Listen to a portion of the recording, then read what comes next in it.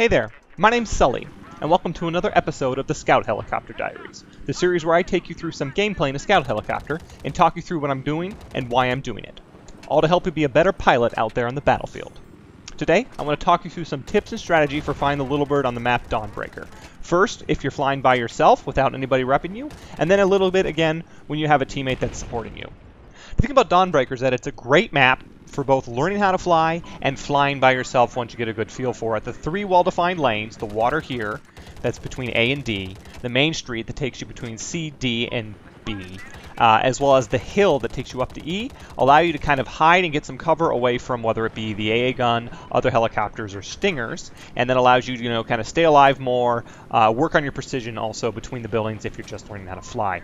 Now here right outside the gate, I'm going to work the water and make sure I'm picking my targets correctly. You see there I locked on first the attack helicopter, but then I saw the scout helicopters here, so I locked on to him, win the battle, and then get out of there because I don't know what's behind me, and I still don't quite know exactly where the AA gun is. And through the rest of this gameplay, you're going to see that I don't do the greatest job of keeping track of the AA gun. But right there, I didn't know where he was, so I use my spawn back here from the US spawn as my base. And I've talked about this in my videos before. When you're flying the scout helicopter, you're always going to make sure you've got a couple of fallback points you want to go to, reassess the situation, get back into action. That's what I do.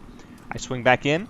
I see the attack helicopter here, hit my ECM just in time, and get off another missile after he pops his countermeasures and brings him down. But just as I get him down, I get hit, and so I'm going to try to make my way to B because we have it for cover, and I get hit again. So I'm going to try to land this in the back of B because we control it and heal it myself. It's not the prettiest of landings, but since I am an engineer, I hop out and repair just in time to save it, and I know that there's going to be people descending upon it, so I just need to get just enough in there to get up and get out of there so I can heal back in my base.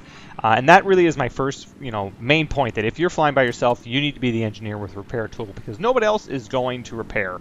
So you need to be a little more cautious and take the time to go repair yourself. And so when I've healed, I get back into action, see that the scout helicopter's landed on the top of D, so I'm going to go ahead and kill him. Swing in to make sure that nobody else is in there. See these people between the buildings on the point, get a couple of kills, but swing back out, and you'll see that these figure eights around the buildings are your go-to, your bread and butter here. As I get those two other guys, one of which had a lock-on stinger, it looked like, so those were really set of good kills. Swing back out to the water, narrowly miss a jet, which normally aren't that much of a factor here on Dawnbreaker, not much room for them to maneuver. And so I swing back through to the mid lane, use this building as cover to kind of take a look at D. And now one of your main jobs as a scout helicopter on Dawnbreaker is to clear all the roof rats, and so it's a little bit of stability, get up there, I want to kill this guy up here.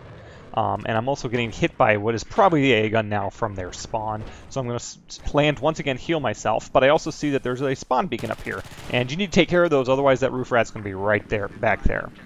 And so once again, you can see me here. I've swung back out to the water lane, all the way back down to their spawn on D. And that's where you can kind of really help your team push between A and D and B. C is kind of an open point, and you can't really help much as a scout helicopter.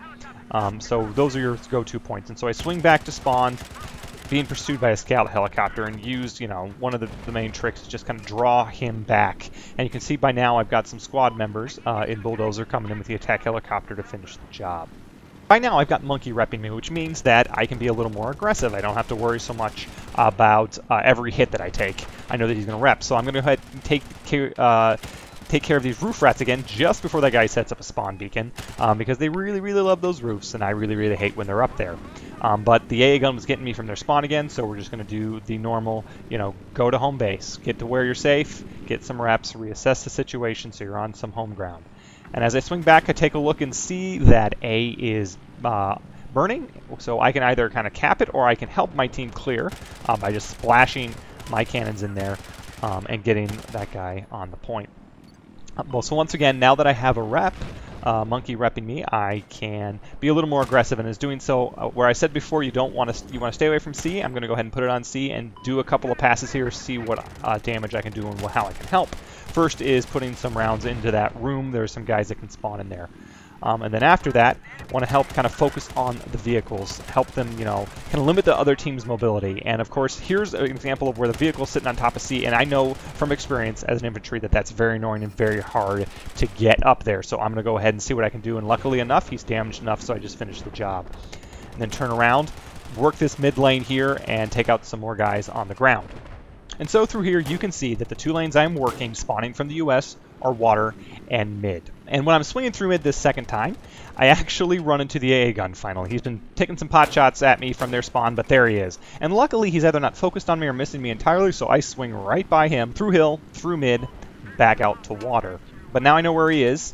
He's a known entity. I'm going to try to keep that in the back of my mind throughout the rest of the round. And as I swing back through mid, as long as I keep going and use these buildings, it should be fine. And I'm going to go ahead and put some rounds on those vehicles because I want to help my engineers out. 1 or 2 RPGs into them, and my couple of rounds from the cannons can make all the difference. And as I swing back here through D, we're going to see one of the differences between the 2 scout helicopters, the Little Bird and the Z11W. I miss a guy, so I'm swinging back here through the buildings just to get around these bags to get him. And since I'm in the Little Bird, it's a little shorter. It's got a little skinnier of an ass. I can make that turn. Not sure I make that turn in the Z11. But as I make my way out to the water, I'm getting a lock on, and I don't quite know what it is. I've already burned my ECM, so I want to get back to my spawn and reassess. There he is. Lock onto him, get one away.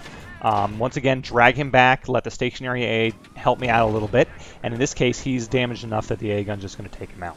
And so now that I have 2 people repping on the Little Bird, I get a little more aggressive through D, kind of help my team push it a little bit, but the AA gun has my number. So I swing back around the back, see a couple of people running along the walkway here, get one, reload, and get a set of 3 right here. Get a 3 kill on those guys huddled up in the corner and swing back out, but the AA gun's waiting for me and almost completely gets me. And that's really going to foreshadow the end of this round. The AA gun's pushed up to D in that mid lane where he can be the most effective, and he has my number on the next couple of passes here. And that's really it for the video. So I hope you learned a little bit about how to be a better flyer on Dawnbreaker, how to use your cover, what your main objectives are. If you're on the US side, once again, the sites that you can push are A, B, and D.